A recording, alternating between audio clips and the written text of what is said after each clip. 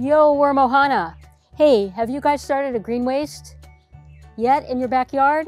You know, you can do it in any kind of container. Just make some big pukas in the bottom, some pukas in the side for aeration, and you're gonna dump in all your leaves and grass and garden waste and prunings and, you know, the food that you maybe don't want to give to your worms, stuff like orange peels or corn huskings or stuff that you'd rather not put in your bin. Anything can go in there. And gosh, I love green waste piles. They're kind of my big junk pile. I use them for all kinds of stuff. But one of the things I like about them most is that they grow a lot of invertebrates. And we're going to start the Invertebrate Invitational this week. So we'll get on to that for a minute. But before we do that, I have a little something I want to do with my green waste pile. Besides green waste, all my leaves, trimmings, garden waste, excess worm food, whatever, I also retire my cotton clothes in here. Yeah, I'm real hard on clothes, and generally I wear them beyond where I could donate them to Goodwill. They're pretty stained and torn and disgusting and have paint on them and all kinds of junk. So I like to compost them in my green waste pile. So today I have some clothes I'm retiring. I have an old pair of jeans that's just truly junk. And I have a really embarrassingly ratty pair of underwear. And the shirt that's just so gross. I mean, no one would wear this. It's just stained and gross and disgusting.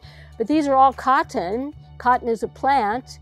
Plants get decomposed by fungi and bacteria and invertebrates. So instead of throwing them to the trash where they'd have to be transported and then burned and disappear from the earth forever, I'm going to extend their life by putting them in my compost pile and composting them. So I'm just going to put them on top. Maybe I'll kind of hide my underwear there. There we go. And water them. And as you know, if you don't water your green waste once a week, it's just a rubbish pile. In order to make it compost, be sure you add the water. So I'm going to water them down. I'm going to really soak it good.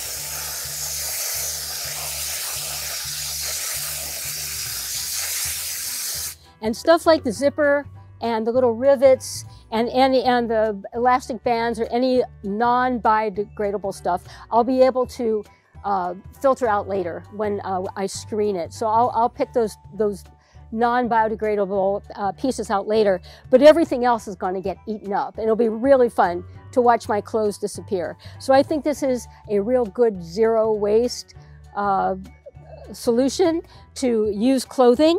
As you know, the zero waste philosophy says that nothing in nature is waste. It's all discarded materials can be used by someone else. And right now, my old clothes are going to get used by a bunch of bacteria, fungi, and invertebrates who are going to chomp it up, poop it out, and turn it into rich soil. Fun, huh? Now, let's talk about some of the invertebrates that are both in our worm bin and in the green waste that I would like for you to know a whole lot more about. So, I love both the green waste and the worm bin because I love decomposers and I really, really love the invertebrates.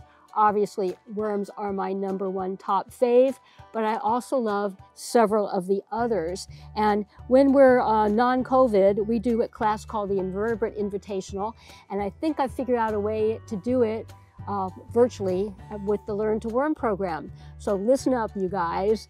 We're going to have a chance to get up close and personal with my top 10 list of favorite invertebrates over the next few weeks. So this is first installment of the Invertebrate Invitational. And today I've invited our first invertebrate, the earwig, for you to get a little more information about and hopefully a chance to have in your own worm bin and or green waste pile. So I have collected a few of these guys. Now kids call them pincher bugs, but they don't pinch. They don't hurt you at all. You can handle them perfectly comfortably and know that they're not going to hurt you. Hello, one just jumped off. There we go. Let me get one. Oh, there's a nice specimen. Okay, so, oh, there's two of them here. So you know these guys? These are the earwigs. They have a little forceps-like pinchers in the back called cerci. They're used to scare guys and for various uses, but for the most part, they're just hanging out. You don't have to worry about them. They won't pinch you. They're good for scaring people though. Does that work on you? I bet it has. Anyway, these guys won't hurt you at all. You can handle them all you want. This is a pretty nice one. It's got orange legs. Come back. Anyway, these are phylum Arthropoda, the joint-legged creatures of the class Insecta, and the order Hermaptera. Hermaptera means skin wings, and underneath their forewings, which you'll be able to see much better when you get these in person, there's a pair of leathery wings that are folded up in there. They have wings, but they rarely fly. These guys live in our compost piles, our green waste piles, and our worm bins, and eat decaying organic matter. So they are part of the decomposer community, the invertebrate crew. Ah, there we go. Hi guys. They're so cool. They're very, let me get a bunch. Here we go. I just love them. They're so pretty. And they come in different colors. There's about 2,000 species, and you can Google them and look at some of the other ones around, but these are the common ones we find in our green waste piles and that also live happily in our worm bins. So like all insects, they have a head, thorax, abdomen, and 6 legs. They have a beaded antennae, and when you look carefully, you'll see that it's little jointed antenna. It's so cool. And these actually have 2 colors in there. They're really cool. Anywho, there's an old wives' tale that earwigs go into your ears at night and lay eggs in your brain, but don't believe that for a second. It's completely untrue. Earwigs are completely harmless and extremely helpful because they help to break things down. As you know, there's tens of thousands of different organisms in your worm bin and in any compost pile or green waste pile doing the work of decomposition. This is just one of them, and one that I think is really fun to look at and watch. So here's the deal, everybody.